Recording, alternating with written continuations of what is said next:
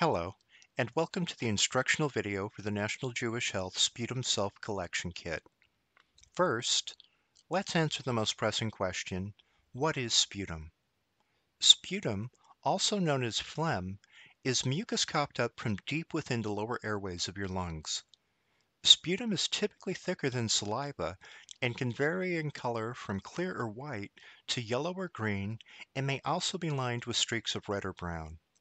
In order to determine what species of bacteria, if any, are growing in your lungs, doctors must have a sample of sputum from inside your lungs to test. Using a clean surface, make sure that your kit contains the following: instructions, sterile tube, biohazard bag, label, and prepaid envelope. Step 1. Do not brush your teeth, eat, or drink 1 hour before collecting your sputum specimen. Brushing your teeth and drinking or eating too close to collection time may affect your results. The best time to collect your sample is when you wake up in the morning. If possible, collect your sputum in a separate space away from others to help keep your sample uncontaminated. Step 2.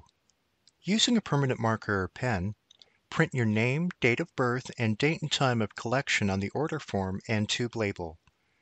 If you received a pre-printed label with your information, you will still need to write down the date and time of collection. Correct any information that is wrong. Step 3. Now it's time to collect your sputum sample. Before you begin, wash your hands with soap and water. Be sure not to touch the sterilized tube or its cap, as this may contaminate your sample. There are 2 ways to collect sputum from your lungs. The first is expectoration, which is the medical term for coughing up your sputum. The second is induction, which is the process of bringing about a cough by inhaling a specially prescribed saline solution through a nebulizer to help loosen secretions. If you are actively producing sputum and have no problems coughing up mucus, you can simply expectorate or cough the sputum up and spit it directly into the sterile plastic tube provided. If you can't easily produce sputum and you have the prescribed medication and equipment, consider a sputum induction. Follow your prescribed medication instructions to produce a cough that allows you to bring up sputum. If you are having trouble coughing normally to remove mucus from your lungs, consider using the huff-cough method. Start in a seated position with your chin tilted slightly upward. Inhale by taking a slightly deeper breath than normal. Hold your breath for 3 seconds. Using your stomach muscles, perform a series of 3 quick exhalations with an open mouth, making a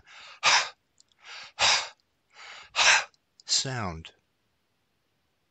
We will need about 5 milliliters of sputum to test your sample. Repeat the process of coughing or huffing and collecting as necessary.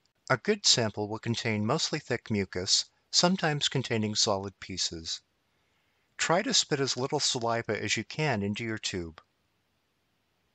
If you aren't successful producing sputum, no worries. Drink plenty of water for the rest of the day, remembering to avoid eating or drinking 1 hour prior to sputum collection, and try again tomorrow morning. If unsuccessful for 2 days, call your doctor for guidance. Step 4. Place the cap or top securely back on the tube. Clean the outside of the container with a damp paper towel. Check to ensure you have a sufficient amount of sputum in your tube. Step 5. Be sure your name, date of birth, and date and time of collection are listed on the tube. Place it in the biohazard bag and seal the bag closed. Place the bag specimen into the prepaid envelope and seal it. Step 6. Mail the specimen at your nearest FedEx location or drop box. If you're unable to ship your sample on the same day, be sure to place it in a refrigerator. If you do not feel comfortable leaving your home to ship your specimen, you can schedule a package pickup online at fedex.com. That's it. Remember, it will likely take several weeks for the lab to perform all of the tests necessary to give you the most accurate information about your sample.